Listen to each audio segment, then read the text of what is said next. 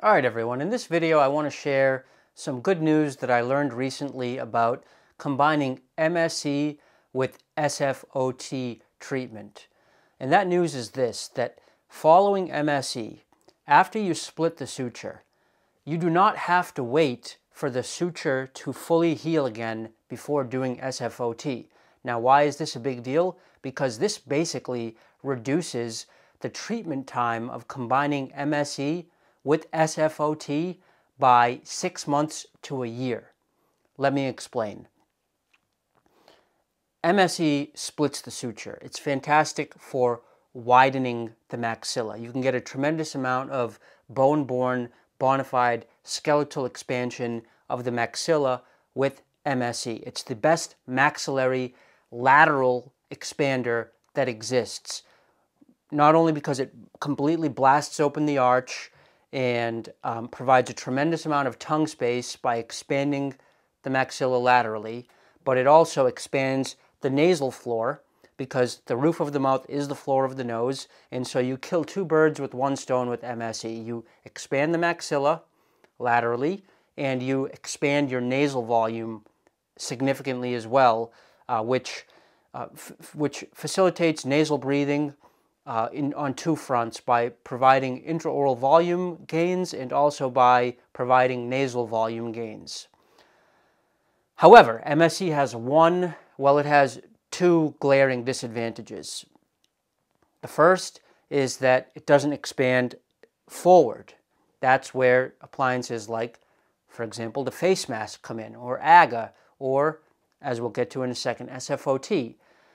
The other shortfall of MSE is that it does nothing for the mandible. And this is a big one, because if you want to be really aggressive with your MSE expansion, if you're doing MSE not just to correct a crossbite, which is to say, if the maxilla is narrower than your mandible, if your upper teeth are closer together than your lower teeth are, then of course you can do MSE to widen the maxilla to the point that the upper teeth are now as wide as the lower teeth. But that's not why I did MSE in full. I mean, I did have a crossbite. My maxilla was in fact narrower than my mandible when I started. However, I went way past that with my MSE expansion. I expanded the MSE to the point that now my maxilla is significantly wider than my mandible, to the point where I am now in what's called a Brody bite on one side, which is to say that the upper teeth and the lower teeth, they barely even touch, because that's how much wider my maxilla is than my mandible. And this is what happens if you want to really get the most bang for your buck out of MSE. If you're expanding with MSE just to get the maximum amount of intraoral volume so that your mewing practice can be completely enhanced by all this added tongue space, or if you want to blow open your nasal volume significantly, then you're going to end up in a situation like me where the maxilla is significantly wider than the mandible. So where does that leave you with the mandible? You can't live in a Brody bite for the rest of your life. You've got to do something so that your upper and lower teeth start to make contact again. In a prior video, I discussed options for this. I said MSDO was an option, mandibular symphysial distraction osteogenesis.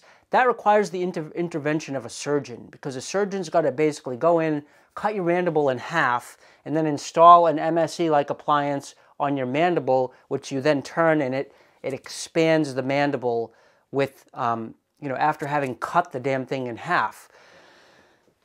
But there's one other option, which is SFOT. And SFOT does not require the intervention of an oral surgeon, does not require cutting the mandible in half. What SFOT involves is surgically adding bone to the arches, to the upper and lower arches, and then with that new bone being there, you can then expand the teeth through that new bone. So basically the gums are flayed open.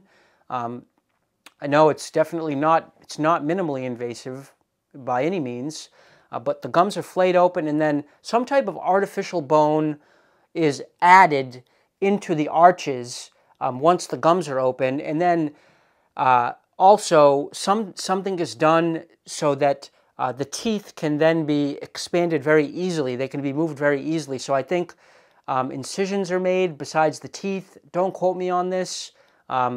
Definitely fact check me on this, but something is done so that the teeth can then be moved very easily with orthodontic pressure. And this is basically what SFOT does, and SFOT allows you, by the way, it stands for Surgically Facilitated Orthodontic Therapy, it allows you to then move the upper and lower teeth quickly and significantly in both the forward and lateral direction. So SFOT is an option for correcting the mandible after a significant MSE expansion, and this is what I'll be doing very soon, because again, my mandible is narrower than my maxilla. I need to do something to be able to expand my mandible significantly, and that's going to be the SFOT, but also from my AGA and my Schwartz treatments, which preceded my MSE treatments, my upper gums became very thin, especially from all the pushing of the teeth through the alveolar bone with those appliances, especially AGA. And so my orthodontist is not even really comfortable moving my teeth at all just to straighten them out unless I do some kind of alveolar bone augmentation, which is what the SFOT is as well. Again, you flay open the gums and you add new bone. So SFOT kills two birds with one stone for me. It allows me to repair my thinned gums, and it allows me to bolster my alveolar bone to the point where I can expand my mandible laterally to meet my maxilla after MSE expansion. But actually, SFOT provides a third advantage for me, which is that SFOT, by adding all this new bone, allows you to also expand in the forward direction. And that's significant because, remember, the other glaring downfall of MSE was its failure to expand in the forward direction. So SFOT is very promising. I think there's a lot of open questions about how much expansion is really possible following the SFOT, and I'll be reporting on that as soon as I do it. I imagine that Dr. Nuaz and I will try to expand as much as possible in the forward direction and lateral direction on the lower, so that we don't have to tilt my upper teeth in at all to correct my occlusion. But I want to circle back to the main point of this video, and that is that I learned from Dr. Curry, the periodontist who's going to be doing my SFOT, that it's not necessary for me to wait 6 months or a year for the MSE split to heal before I do SFOT. Because what I was under the impression of was that, so my maxilla is in two pieces right now. And the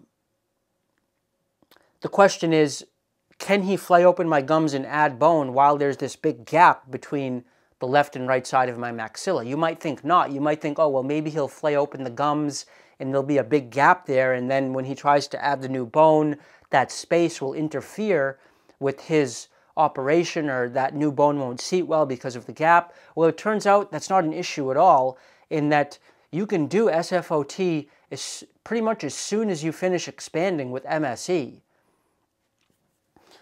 which was confirmed by Dr. Curry the other day. And this is good because it means that after you do MSE, if you want to do SFOT, you don't have to wait 6 months or a year for the MSE split to heal. You can jump into SFOT and get all of the benefits that we just talked about right away, which is good because it reduces treatment time by up to a year, depending on how long you would have waited for the MSE split to heal. So this is great news for anyone interested in combining the MSE and SFOT treatments, as I will be doing.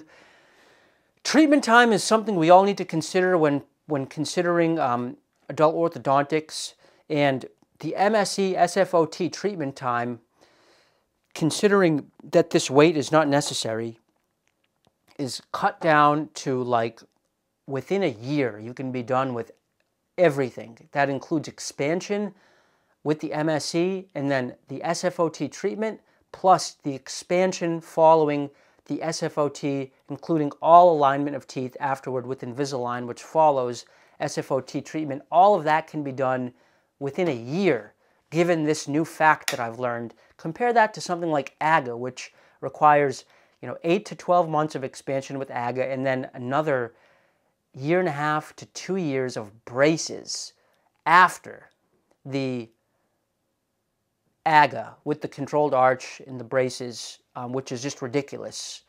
So yeah, MSE plus SFOT treatment time is less than half of, I would think, your standard expansion and then braces protocol. So that's it for now. Hope you enjoyed that video.